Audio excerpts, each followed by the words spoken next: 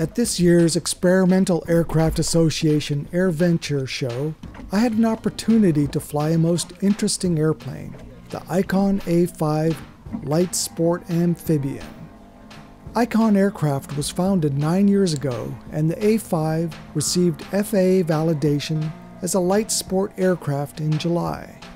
My flight took place on a gorgeous summer day on Lake Winnebago near Oshkosh, Wisconsin, at TJ's Harbor Restaurant.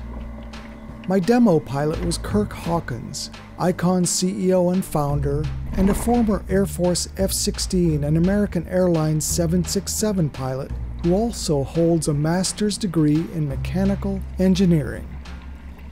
The Icon is unique not only because it's an amphibian and it's a light sport aircraft, but also because its wings fold up and it's easily transportable by a trailer pulled behind a car.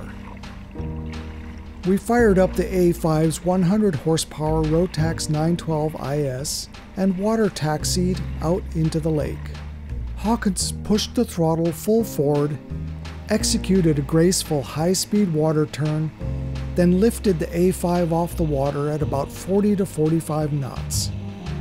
I took over the controls and flew around for a bit, including some formation flying with another A5 that was giving demos to buyers who were getting their first experience in their $200,000 plus airplane. Unlike other light sport aircraft that I've flown, the A5's controls are highly harmonious. Pitch and roll forces feel natural and well matched, and the pitch control is not too sensitive. While the A5 is designed to be a recreational vehicle, it can transport 2 people cross-country at a high-speed cruise of 95 knots, and with a range of up to 427 nautical miles. The stall speed is a low 39 knots, and the A5 can get off the water in just 840 feet. One unique feature of the A5 is the most prominent instrument on the panel, a large angle of attack indicator smack in the center of the pilot's field of view. The actual angle of attack is depicted by a wing shape instead of a needle, which seems much more natural and intuitive. During our flight, Hawkins demonstrated some of the A5's spin-resistant airframe features, which should make the A5 safer for the average and new pilot.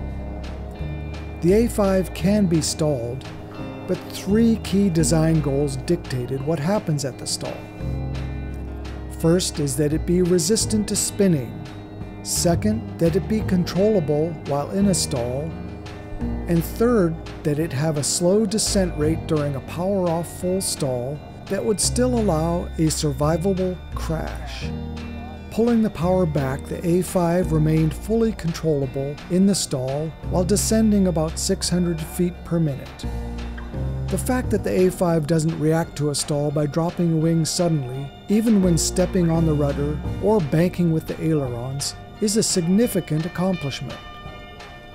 Hawkins also demonstrated an accelerated stall right into the buffet, and the A5 didn't drop a wing and remained solidly stable as he unloaded the wing and recovered from the stall by pushing forward on the stick.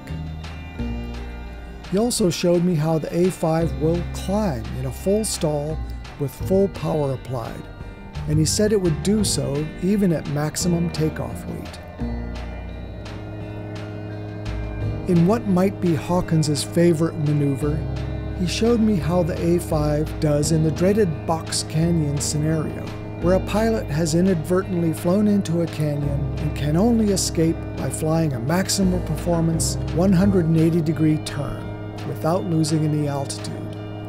There's a small island named Long Point about a mile offshore from TJ's. We flew over the island at about 200 feet, then Hawkins added power and racked the A5 into a 50-degree bank at about 55 knots, and with the angle of attack pointing well into the yellow, and the stall horn blaring at us. He said that we were flying about a 200-foot diameter circle, which seemed accurate. I wondered briefly about the denizens of Long Point. Were their animal brains puzzled at this big loud white bird that kept circling over them all day long? while A5 buyers enjoyed their demo flights? The bottom line for the spin-resistant features, Hawkins said, is that even in a high angle of attack situation, the outboard 1/3 of the wing remains flying, which is what allows the pilot to still have control of the A5 in a stall. The key is not to punish people if they're not perfect pilots, he explained. It's an extraordinary safety benefit, he added. I flew around some more and landed and took off a few times. Then finally, with flaps set at full 30 degrees and the landing gear up, I brought the power back and let the A5 gracefully descend. The touchdown on the water was a little anticlimactic. The hull made contact briefly, skipped back into the air, and then touched down again and stuck.